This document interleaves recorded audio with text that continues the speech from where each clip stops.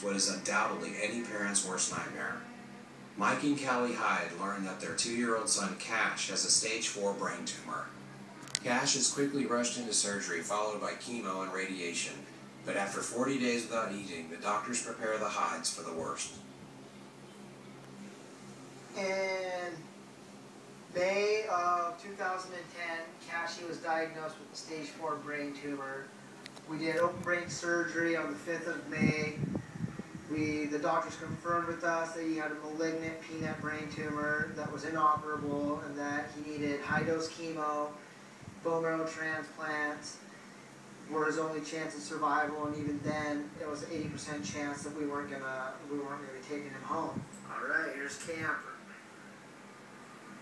Camp Cashys right there. Little slice of paradise. After pumping massive doses of chemo into Cash's body, the doctors inform the Hydes that Cash has reached the end of the line. And they told us, they go, guys, Cash's not going to make this. He just finished his 6th round of high-dose chemo.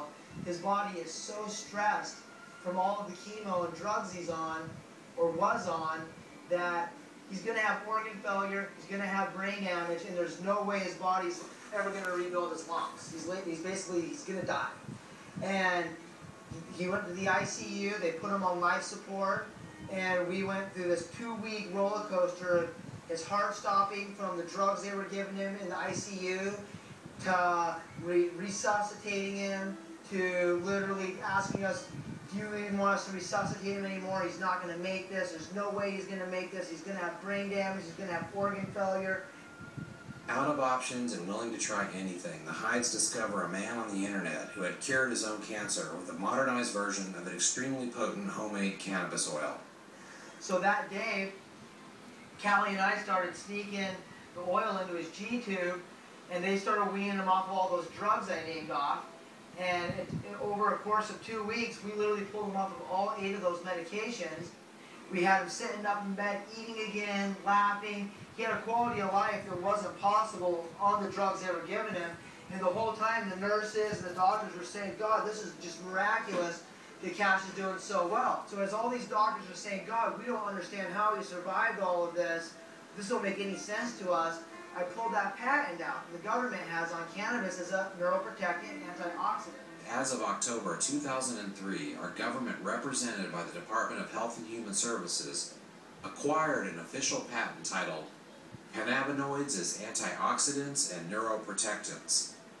Yet, even with this patent, the government claims that it can arrest nonviolent Americans for possessing and distributing a substance that could never be considered legitimate medicine.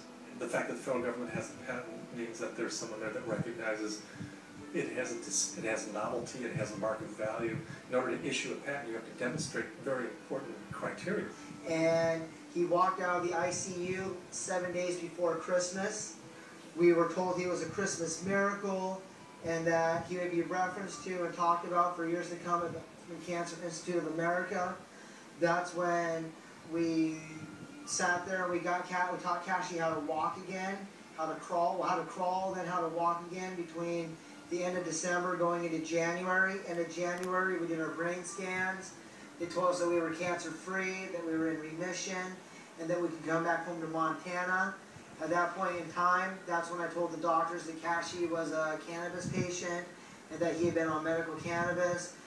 That's why I believe that he survived the septic shock, the stroke, pulmonary hemorrhaging. That's why we were able to get him off the nausea and pain drugs. And that's why Cashys was the Christmas miracle. That's when all the doctors there just literally shut up. They had nothing to say, and they didn't want to have any more comments. They basically locked up. They were like, what? All miracles aside, growing, processing, and possessing cannabis is still a federal offense, making it very difficult to not only obtain, but to keep a